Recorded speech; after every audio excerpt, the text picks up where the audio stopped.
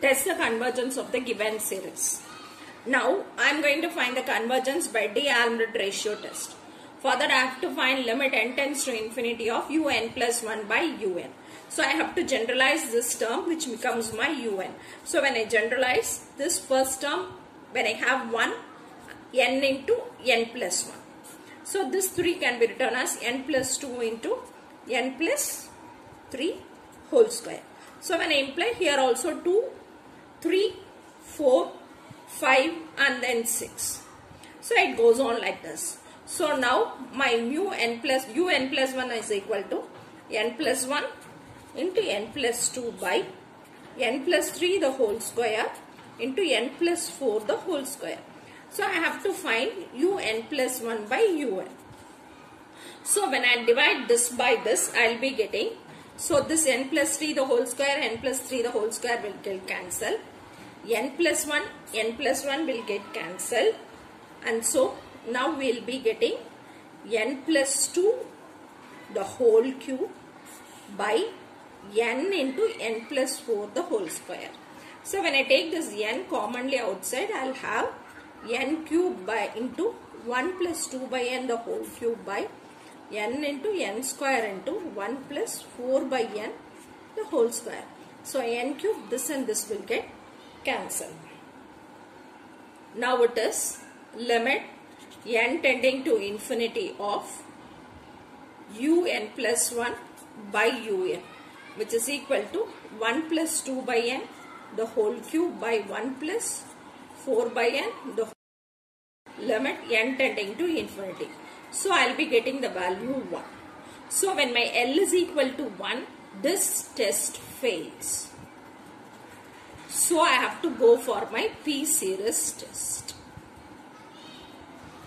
Since my L is equal to 1, I go for comparison test where my un is this. So I have to find limit n tends to infinity of un by vn. So I have to simplify this un. My un is equal to, when I take n commonly outside, I will have 1 plus 1 by n by, here when I take n square, I will have 1 plus 2 by n the whole square. Here again I will take n square, 1 plus 3 by n the whole square. So I can cancel this.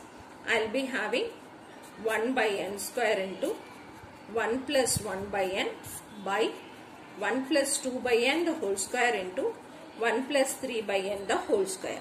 Now I consider my Vn as 1 by n square. Now I have to find limit n tends to infinity of un by vn. So limit n tends to infinity of un by vn. So when I divide this by this, 1 by n square will get cancelled, and I will get 1 by 1 plus 1 by n by 1 plus 2 by n the whole square into 1 plus 3 by n the whole square, limit n tends to infinity. So when I substitute the limits, all these become 0 and I will get the value as 1. So my value which I get is 1, which is finite and non-zero. Since 1 is finite and non-zero, I go for my P series test. So it is for summation n tending to 1 to infinity of Vn. My Vn is 1 by n square. So when I compare this with this, the value of P is 2.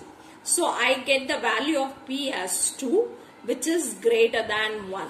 So my value of P is greater than 1.